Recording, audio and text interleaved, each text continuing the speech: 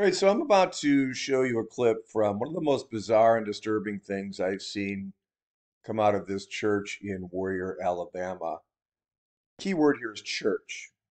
This was done in a church, so it's very disturbing. I would certainly call this some sort of a pagan ritualistic conjuring of some sort.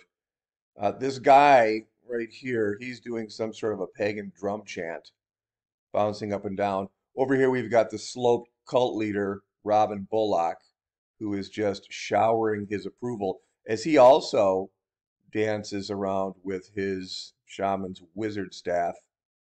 Robin Bullock, of course, going down in history as the cult leader who was famous for wearing women's hair scrunchies. But let's take a look at this, and then we'll meet on the other side here. Take a look.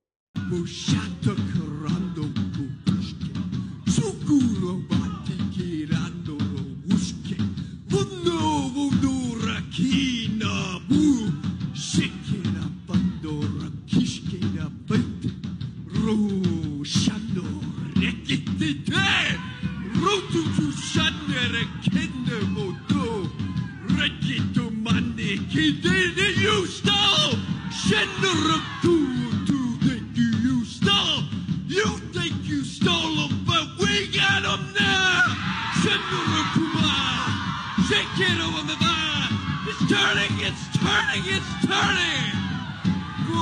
Do it!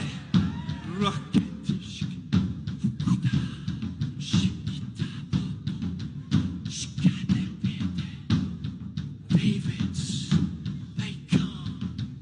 The Davids, they come! The Davids! The prophetic sees the Davids!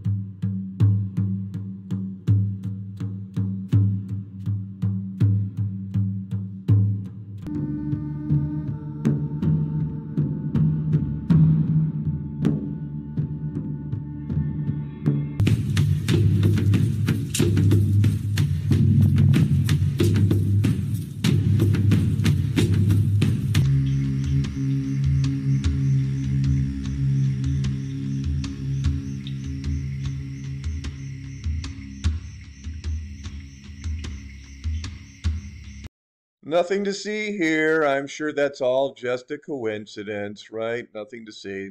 Yeah, keep telling yourself that.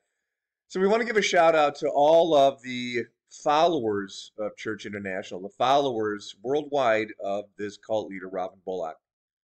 You've allowed this man, in addition to his cussing foul language from the pulpit, his playing of frequency-induced New Age rock and roll music for the masses, all of his documented false prophecies, his desecration of even stepping foot into Israel, as far as I'm concerned, and his fleecing of the flock. Well, now he can add this New Age shaman, meditative drum, pagan, ritualistic conjuring to his ongoing mission to wreck faith worldwide. He can now put this on his resume, and he's gotten everybody to accept it. This guy could literally hang a crucifix upside down in his church and convince his followers that it's normal and that God approves of it. That's what a cult, that's the kind of power this cult has.